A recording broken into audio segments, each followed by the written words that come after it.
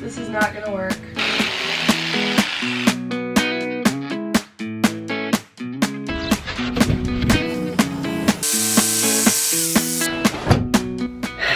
This part took me forever. Test it out. And, excuse you, oh my gosh.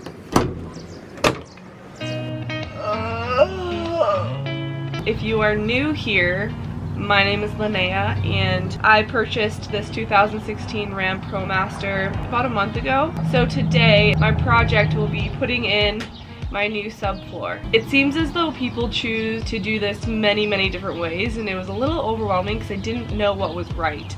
So that might be something that you're going through right now as well. And maybe the answer to that is that there is not a right way, but I wanted to make sure that I was utilizing my insulation correctly and making sure that there was enough support for human, traffic in and out of my van and dog traffic. I decided to go with foam board insulation. For the rest of it, I am going to be using 3M Thinsulate.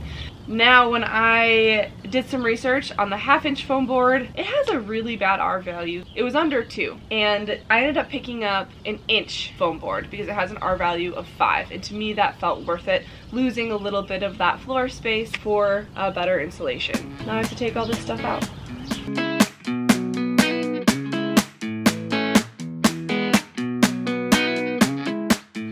This was my original plan.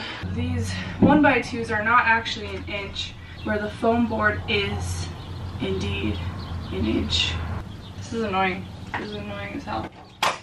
Another option is to use 2x2s. That actually might work perfect. This is not gonna work. I am going to use 2x2s.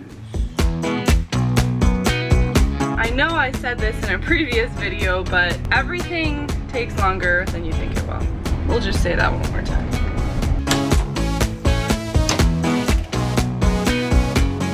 So I'm really happy about my decision to go with the 2x2s. If you haven't worked with wood very much, you'll learn really fast that the measurements that they're called, like 2x2s or 1x2s, they're not actually 2 inches by 2 inches. It's a little bit smaller than that. So it works wonderfully. Now I am going to figure out exactly where I want them in my van. So this is all just gonna be trial and error, I guess.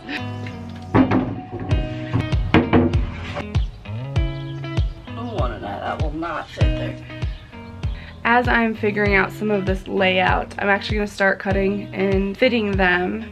For instance, where this fits, I'm gonna wanna cut that curve. I think I want one kind of right on the edge here, just to strengthen that. So I will need to cut right here, this corner here, coming across this edge.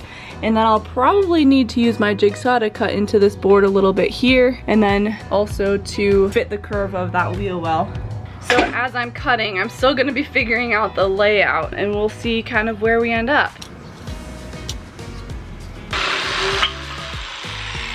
Alright, I wanted to show you guys where I'm at so far.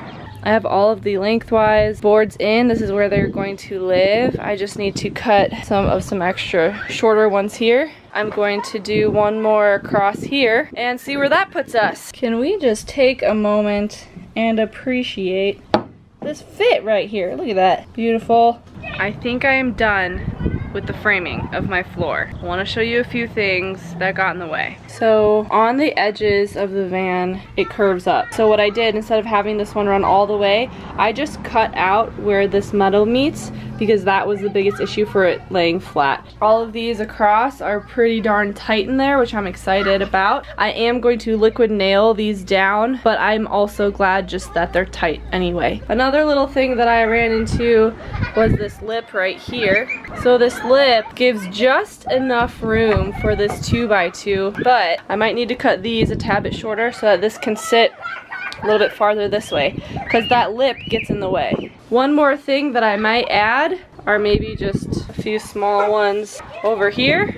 Other than that, I am done with the framing. So after I make those few adjustments, I'm actually going to label all of these so I know exactly where each one fits and remove all of them. Then I'm going to work on making a cardboard template of my floor. All right, the framing is done. I made all of the little adjustments that I needed to, and everything fits really, really well. I'm going to label it with this Sharpie.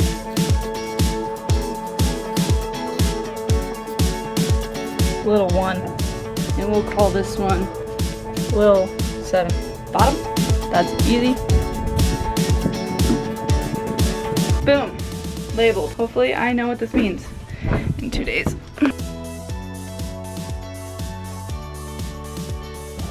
I can imagine that this is going to be frustrating. Yep, okay, I think I have an idea. And this is probably exactly 4 feet, it's not.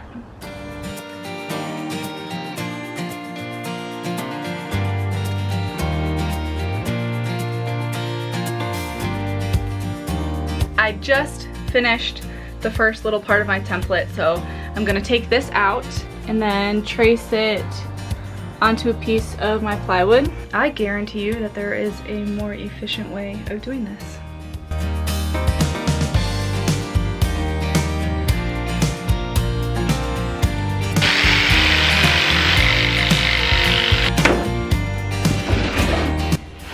Okay, something already doesn't seem right.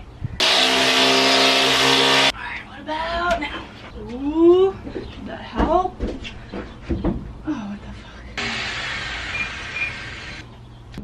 Please fit. Please fit. Oh my gosh. Does that fit? No, it does not fit. Why doesn't it fit? That probably didn't do a damn thing. This might be one of the most tedious things I've done in a long time. Other than making these videos, that's pretty darn tedious. This is how close we are. Please fit. Please fit. Oh my gosh. Okay, that side fits. Why doesn't this side fit? Oh, one more cut. All right, there's a pretty darn good fit here. I'm happy with that. So right now I'm actually going to take advantage of the time of day it is, and I'm going to head to the gym that I work at and lay down my 2x2s because some of the boards are a little bit warped and the gym has a few more options for heavy objects to place on the boards. So I'm gonna go do that. First, a little cleanup. As you can see, I just laid out all of the boards, and for the record, my labeling process worked wonderfully.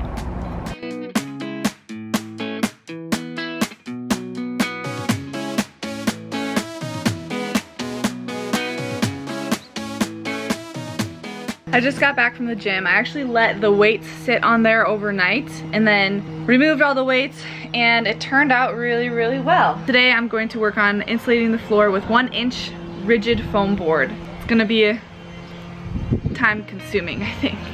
My supervisor is joining me today. This is gonna be difficult.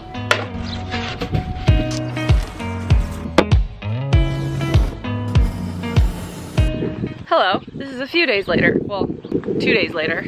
After about 2.5 solid hours, I'm this far with my installation.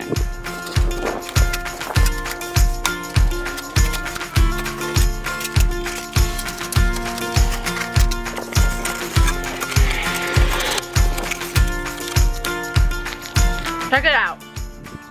You can't see a damn thing. Here it is. All insulated. So what I'm gonna do now is finish the back end of the template for my plywood, because I really only did the front part and then I got bored of doing that and moved on. This took a long time. They don't tell you that the subfloor is a tedious job. But first, a few adjustments.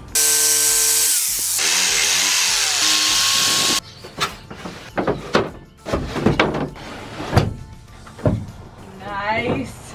Look at that. Pretty good fit. All right, well, it's almost done. I have one more piece of plywood, which will be easy because I'm just going to take this one and make the exact same cuts to that one. Almost done.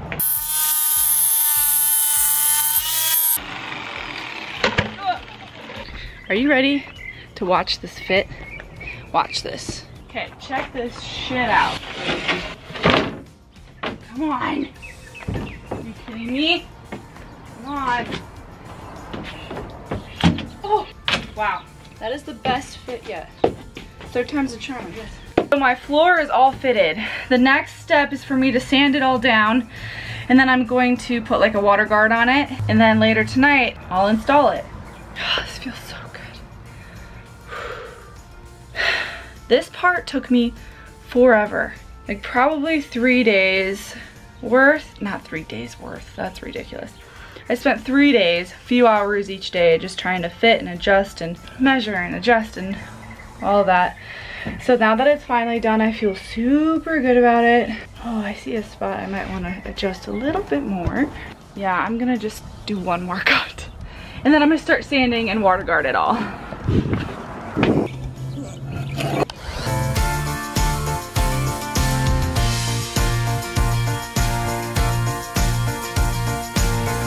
I just got done sanding everything, so I'm going to use some Olympic water guard on probably both sides because I have enough of my plywood, and let that dry, and then I can install it.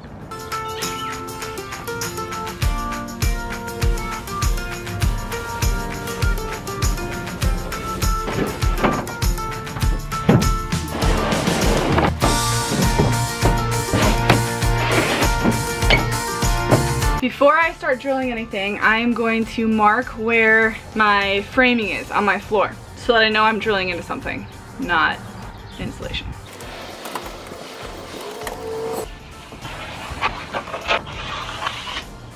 Sweet. So, I don't think I've said this before earlier in this video, but I did not want to put any holes in my floor. So some people will drill their plywood or their studs right into their metal floor. I did not want to do that. I don't want more holes in the floor than there need to be, and I've also heard that that causes a lot more squeaking. Yeah, my decision was just to go with the liquid nails and then drill my plywood floor into my framing. Hopefully this won't take long because I'm hot and I'm hungry and I just want this floor over with. All right, I have my drill and I'm using 1.5 inch screws, so get to it. It even comes with the bit. So nice.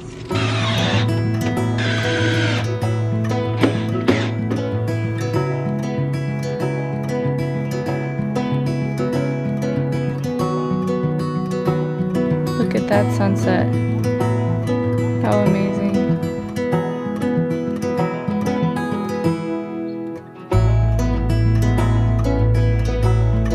I'm putting the screws about a foot apart. I don't know if that's too many, but it feels nice. And then on all the edges too, to make sure it lays down nice.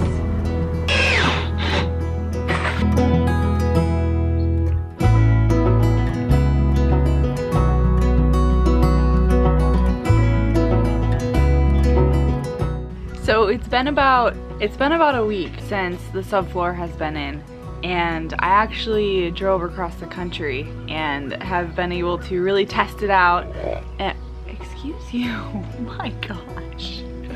We've really been able to test it out and I absolutely love it. It's extremely sturdy and it feels as though it's insulated well. It is probably my favorite part of the van build so far because there was so much trial and error and figuring things out and troubleshooting, and the actual putting it together was one of the most satisfying things that I've done so far. As you can see, our bed frame is up and I started the sound deadening, but those are videos for another day. I am waiting to put on my vinyl sheet flooring until I get a little bit farther into the build. Akela, no, we're not gonna get the ball.